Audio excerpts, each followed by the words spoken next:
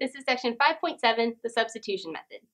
In this video, we're going to go through number 45 in your book, and this is an example where they're asking us to take the integral of a function, but we'll need to use this new technique that we learned, U-sub. Okay, so number 45, they're asking us to take the integral, but the first time we look at this function, we realize it's a little bit more complicated than other things we've done. We don't have any rules for how to take the integral of this function as it is. We could multiply this out 12 times and then add everything together and just use our regular power rule, but that sounds terrible. So instead, we're going to do the new thing that we learned this section called U-sub. So how U-sub works is we're going to take a part of this function and set it equal to U. Generally, the part that you want to set equal to U is going to be some function within another function. So for example, here I have this function raised to a power. I'm going to set this inside part equal to my U.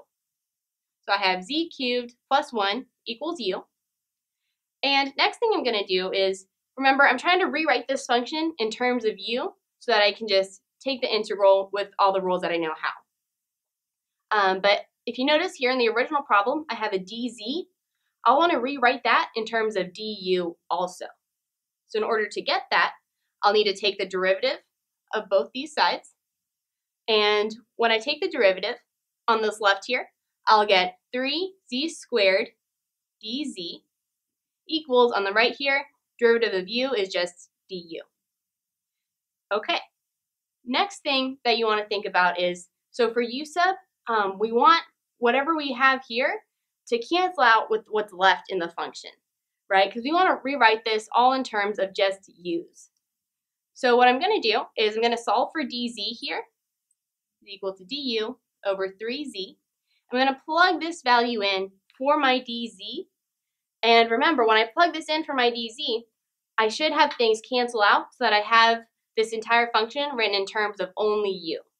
So let's see if that happens. So I'll take my dz value and plug it in, and when I do that, I get z squared times this value is now u to the 12th, and my dz is equal to du over 3z. Okay. Oh, sorry, 3z squared. Perfect. And now looking at what I have, I see that this z squared can cancel with this z squared. And now I'm just left with, I'll move this out over here, 1/3 u to the 12th du. And this is great. I know how to take the integral of this. So that's about it. From here, it's just regular integral rules. The integral of u to the 12th, I'll add 1 to the exponent, so it becomes u to the 13th. And then divide by that number. So I get 1/3 times 1 over 13 plus c. I'm going to simplify this a little. So I get 1 over 39 u to the 13th plus c. But remember, they weren't actually interested in u. They're interested in this z function. So at this point, I'm just going to plug in whatever I set u equal to. So now I have my answer in terms of z. So this becomes 1 over 39 z cubed plus 1 to the 13th plus c. And that's it.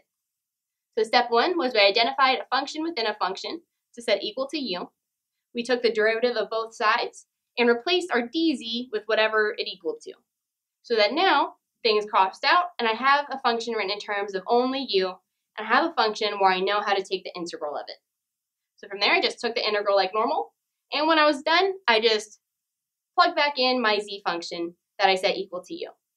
And that was it. I hope you found this video really helpful. The concepts covered in this video are true no matter what calculus class you're in, but all the sections and problems I referenced were from this textbook right here. And remember that if you're a registered Baylor student, we offer free tutoring on the first floor of Sid Rich. You can either schedule a one-on-one appointment online or just drop in whenever you're available during our business hours for free tutoring. For more information, feel free to visit our website.